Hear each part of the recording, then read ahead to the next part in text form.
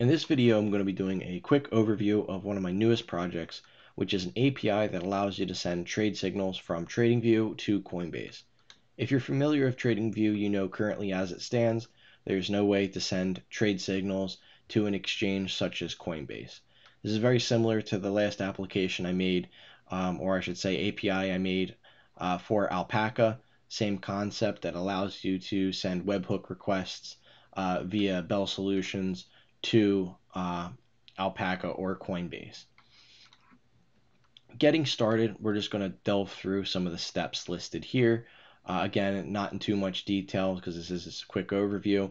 If more information is needed, I can always do a follow-up video. Just let me know in the comment section if that's needed, and I'll also be linking the link to the Alpaca video as well, because that's going to have a little bit more information on what to do with the webhook. That pretty much remains the same between the two APIs for Coinbase and Alpaca. It's just copying that webhook and pasting it into Tradingview in order to send those requests. All right, so again, with these steps, you'll want to make sure you have a Coinbase account, and you'll want to make sure you generate a API key with Coinbase.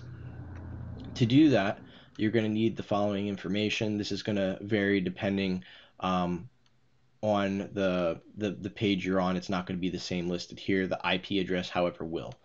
You're going to want to copy the IP address and paste that into the IP whitelist section of the API key generation form that's listed on Coinbase Pro. And again, I don't know if I emphasize that. You're going to want to use a Coinbase Pro account for this. So again, you want to go to Coinbase Pro, choose the portfolio you want to create the API key for, right? In this instance, I'm using the default portfolio. I'm going to name my API key, and I want to make sure that I have view and trade access enabled for this. Then I'm going to copy the passphrase. I'm going to paste that in here, and then I'm going to copy the IP address, paste that in here, and then on Coinbase, just click create key. It'll then give you a private key and a public key. You just want to enter that information in these two fields, and then once you do that, if you don't already have one purchased, you're just going to need a BEL.Solutions license key, which can be obtained through the following link. You paste that in here, and then you click submit.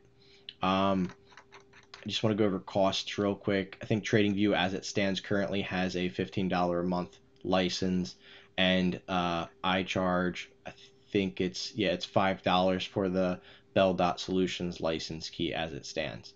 Once you do this and you click submit and everything checks out, it's going to generate a page that's going to have a webhook in there. You just want to copy that webhook, save it somewhere safe, and that's what you're going to use to make your trades from Tradingview to Coinbase.